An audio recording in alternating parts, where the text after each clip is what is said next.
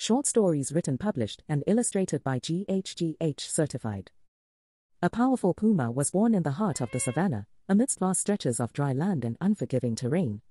She was a fierce and powerful creature, with blazing amber eyes and an agile form that moved like a flame through the grasses. But life was never easy for Lana. She lost her father at a young age and was forced to fend for herself in a world where danger lurked around every corner. Through sheer determination and strength of will, Lana learned to survive.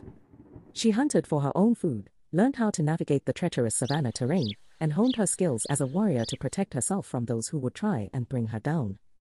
But even with all of her feline abilities, Lana knew that she could not survive alone forever.